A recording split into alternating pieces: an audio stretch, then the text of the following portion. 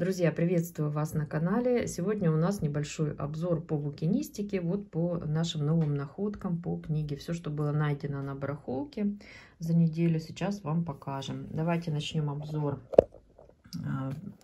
Думаю, будет интересно. Однозначно у меня есть люди, которые интересуются камнями, и искусственными, и натуральными.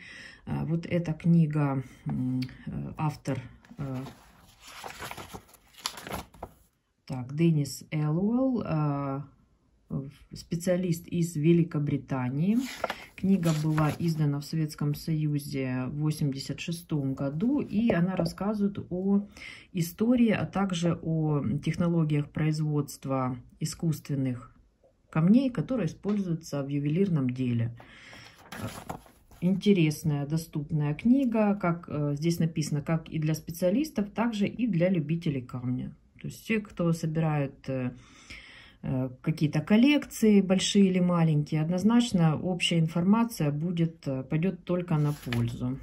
Вот, начинается с истории, да, когда начинали делать искусственные камни, и по начало 90-х годов, то есть вся терминология, названия, характеристики этих камней. Есть цветные вклейки. Здесь фотографии, чертежи черно-белые и вот такие вот цветные вклейки. 150 гривен стоимость книги. Небольшого формата. Далее тоже о ювелирных украшениях. Автор Уткин, 150 гривен. Здесь уже жесткий переплет. Есть, сохранилась супер обложка. Небольшая, можно сказать, такая карманная, дорожный формат. Русские ювелирные украшения, 70-й год. И тоже здесь интересная информация, которой можно поделиться с людьми, которые интересуются тоже этой тематикой.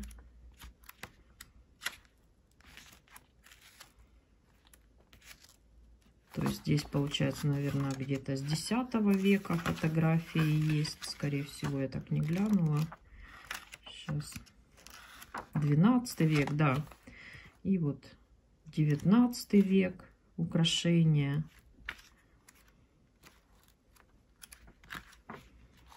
И уже середина 20 века. То есть советских мастеров тоже украшения. Вот такая книга, 150 гривен. Дальше это у нас французская скульптура 18-20 веков, 17-20 веков.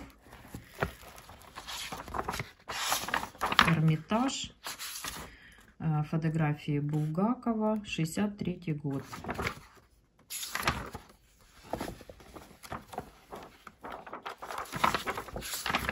Здесь у нас текст на русском языке и на английском, по-моему. Так, и вот такие вот фотографии. Качественные. Такие альбомы встречаются все реже и реже сейчас.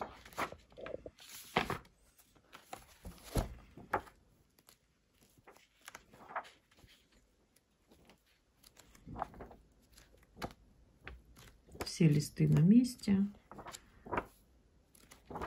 Вот, кто в этой теме, тоже обратите внимание. 600 гривен такой альбом. Далее у нас Львівська картинна галерея, 300 гривен. Хорошее состояние, 82 год. Здесь у нас цветные иллюстрации. Сейчас посмотрю, все или нет. По-моему, все цветные иллюстрации. Вот хорошее состояние, описание.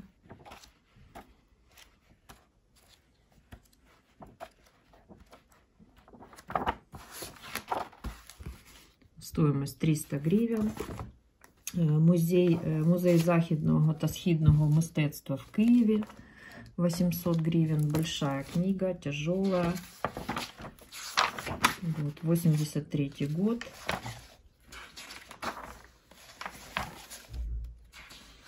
На украинской мове, на русском языке текст и на английском языке. Так, это у нас античное искусство. Первый раздел. Большой, очень большой формат. И здесь черно-белые и цветные фотографии. Тоже есть описание для каждого фото.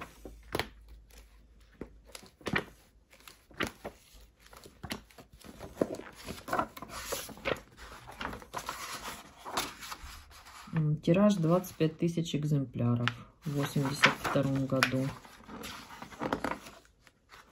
На высоком уровне сделано, отпечатано. Стоимость была 21 рубль 10 копеек. Супер обложка, вот вы видите состояние. Сам альбом, хорошее состояние обложки. Так, вот такая нечастая тоже альбом, такой звездный городок, космическая академия. 550 гривен, также в супер обложке. Вот такая вот есть вкладка, 77 год, фотографии космонавтов и принтованные, естественно, подписи. То есть это не оригинальные, а вот такая вот вкладка к этому альбому. Также здесь есть фото Брежнева и Фиделя Кастро. Тоже принтованная подпись Брежнева. Тут можно посмотреть его подпись. 72 год. И так, это в 72 году они были в Звездном городке. А альбом сам 77 года. Хорошее состояние.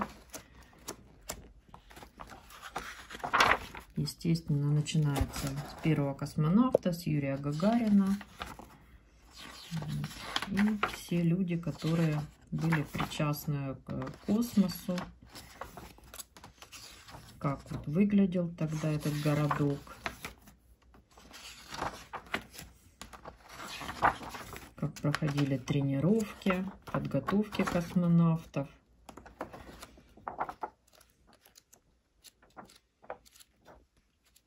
Семьи, также вот фотографии их. Тоже встреча с Брежневым. Тоже Фидель Кастро.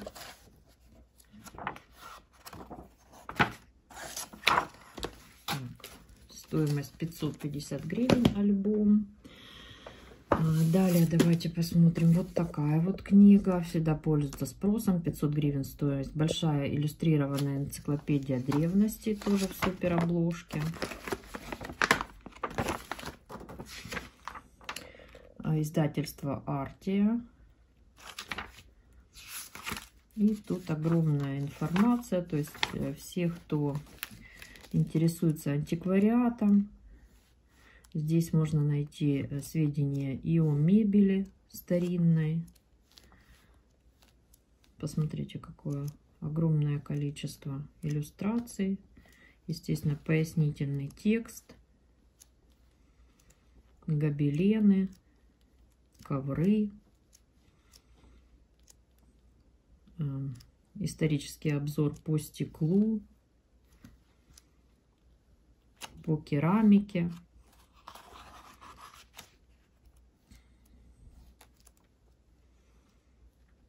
Фарфор.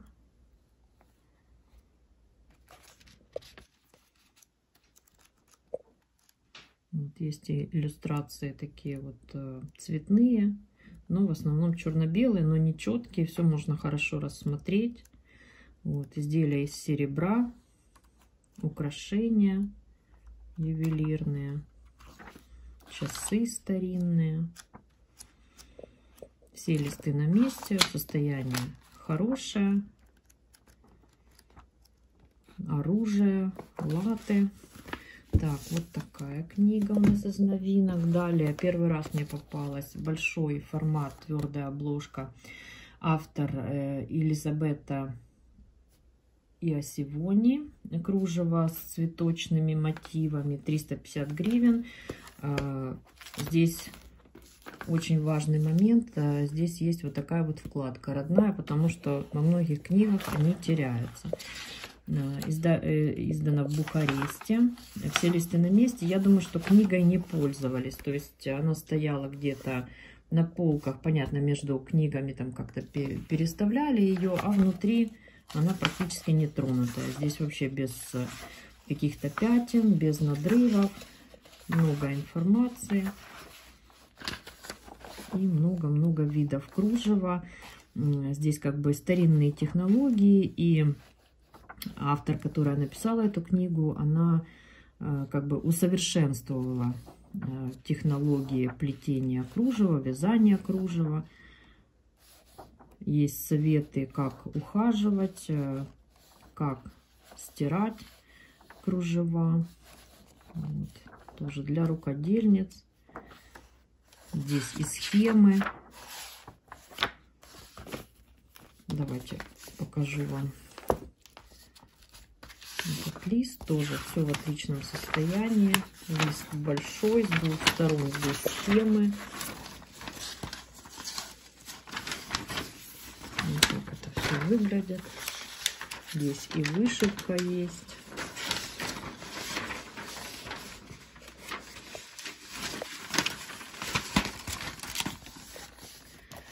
Немного ранее я показывала вот эти две книжки, но, возможно, кто интересуется темой кружева, вам будет интересно и вот эти. Ручное филейное плетение и филейно-епюрная вышивка, 100 гривен. Это наше издательство, 63-й год.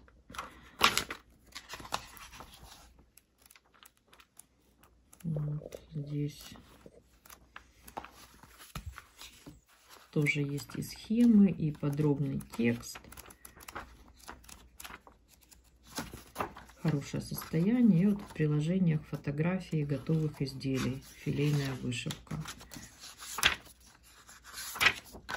Вот такие вот можно сделать красивые вещи. И все здесь рассказывается подробно, как это делается. 100 гривен.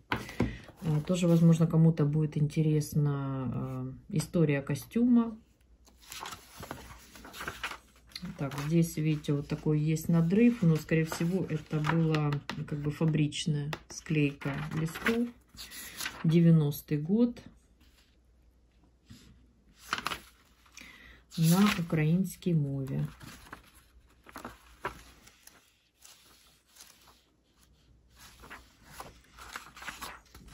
Вот такие рисунки есть, клейки, тоже все листы на месте. Как подросткам будет интересно, так и взрослым, естественно. Национальные костюмы. 150 гривен. На українській мові автор Всеволод Нестайко. Серія «Дивовижні пригоди в лісовій школі». По 150 гривен. Хорошее состояние. Очень мне понравились иллюстрации. Такие добрые.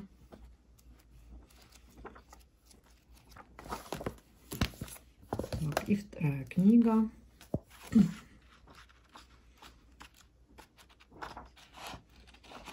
Это у нас издание 2020 год. Также вот родные здесь закладочки сохранились. Ну, в общем, аккуратненько пользовались книгами по 150 гривен. Украинские казки. 100 гривен такая книга. Тоже в очень хорошем состоянии. Летючий корабль. Яйце Райце, Іван Царевич і Залізний вовк, Кирила Кожем'яка, Котигорошко, Мудра дівчина, Таємниця Скляної гори и Сірку. Тоже хорошая иллюстрация, яркая, такая позитивная книга.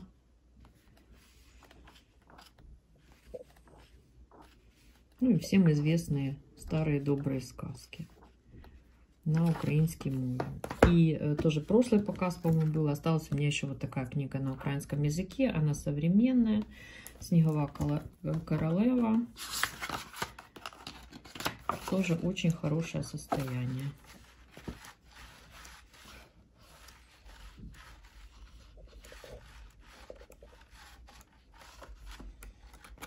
Подарочный вариант. 300 гривен такая книга. Когда-то попадалась нам давно «Полей и люлех». Вот такая книга. 150 гривен. 89 год. Иллюстрации Сергея Сюхина. Тоже, по-моему, все в хорошем состоянии. Там какие-то, может, мелкие нюансы по обложке. Ну, опять-таки, да. Я считаю, что состояние хорошее.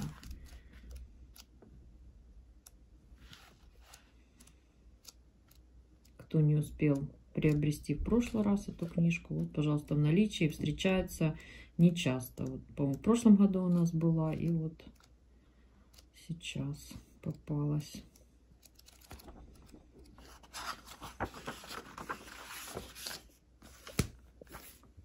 $150 гривен. Так, «Зорница». Обычно вот такие книги зачитаны, перечитаны. Здесь в хорошем состоянии. 150 гривен. Они издавались на протяжении долгого времени. Это в данном случае издание 4-е. Вот. 79 год. Ну, у меня, допустим, была в школе книга такая для внеклассного чтения, более ранняя, прям 1 к 1. Состояние очень хорошее. Кто помнит, память о детстве, так взять и почитать, и полистать, посмотреть иллюстрации.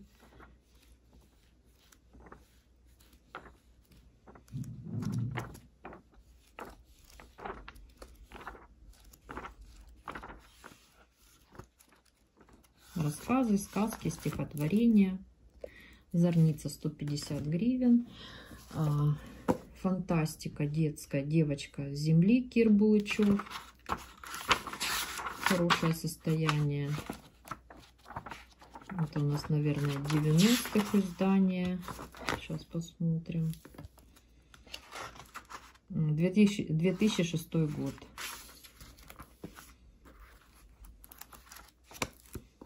$150 гривен.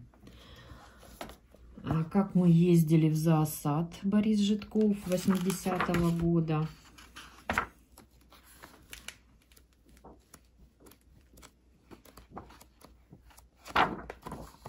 Хорошее состояние, тоже большой формат. 150 гривен.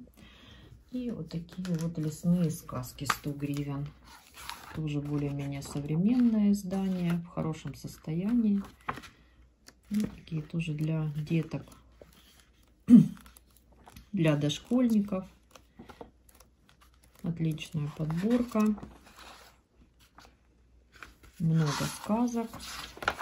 И это у нас тоже 2020 год. Альбом художественный Павел Кузнецов. Суперобложки, к сожалению, нет.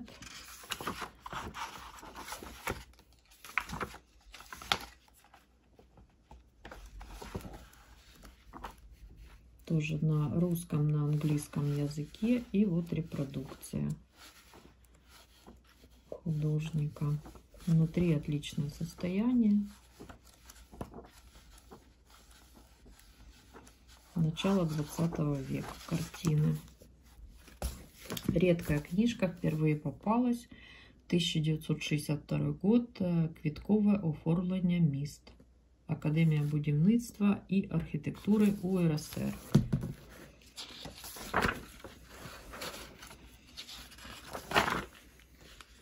Ну, это, конечно, специфическая такая литература, но тема модная. Книгой пользовались, потому что здесь такие вот аккуратные достаточно подчеркивания карандашом.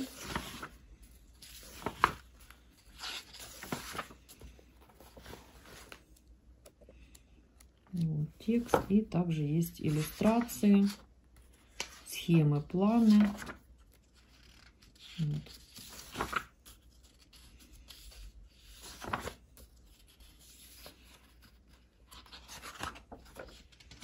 кто занимается озеленением. Это ваша тема, книга редкая. Я думаю, что однозначно должна быть у вас на полке, если вас интересует, если вы работаете в этой теме однозначно. Вот как раньше оформляли городские клумбы, проспекты, бульвары.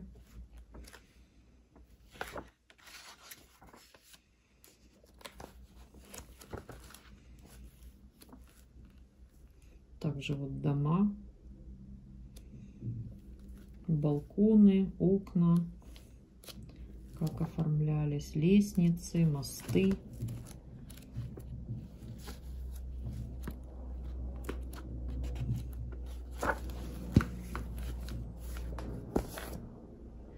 Любителям поэзии Андрей Вознесенский, небольшого формата, но такая вместительная книга, 100 гривен. Здесь есть вот такой разлом, нужно будет просто подклеить клеем ПВА, все листы на месте.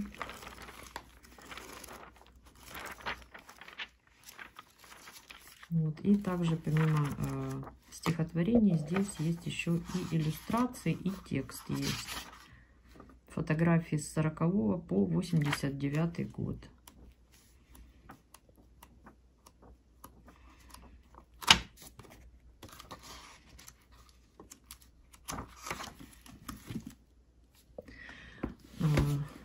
Детективы, кто любит читать, инспектор Лосев, автор Аркадий Адамов, серия «Мир приключений», 85 год, в хорошем состоянии.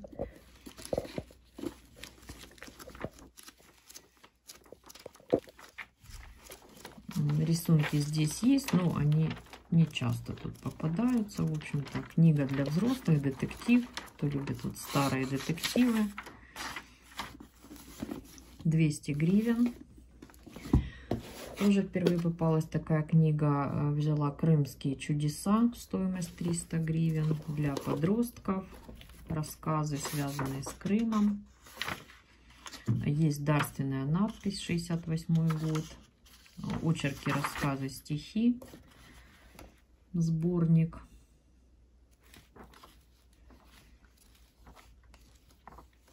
Такие душевные. Книга оформлена действительно в стиле 60-х. Такие вклейки цветные есть. Душевная книжка, так хорошо оформлена.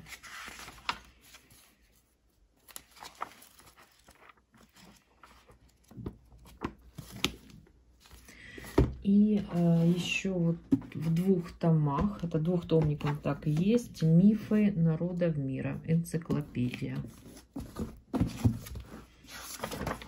Тоже впервые попалась, по-моему, небольшое издание 90-го года.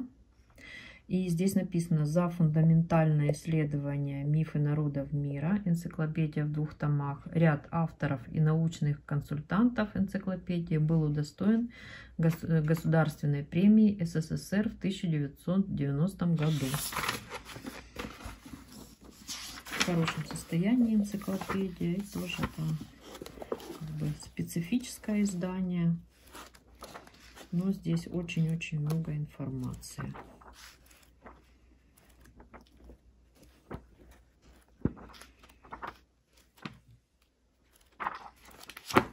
Тираж сейчас посмотрим. Я не помню, по-моему, какой-то небольшой тираж. 160 тысяч экземпляров всего-навсего. Это было на весь Советский Союз.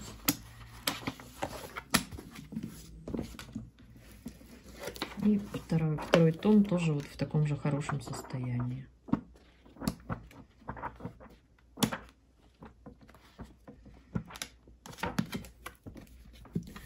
Так, и последнее у нас альбом вот такой, 100 гривен. Прекрасно иллюстрированный, большой формат.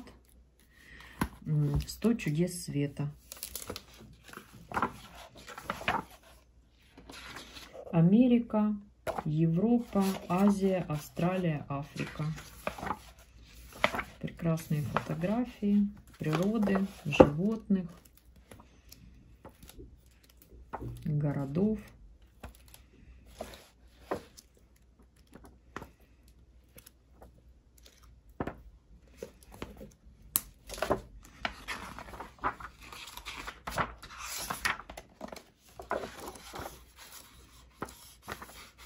Все в отличном состоянии, все листы. Друзья, на сегодня все. Спасибо за внимание. Если захотите выкупить какую-то книгу или альбом, мои контактные данные в описании под видео и в комментарии под видео. Я желаю вам, как всегда, всего самого-самого доброго. Мирного неба, крепкого здоровья и благополучия. До новых встреч на канале. Пока!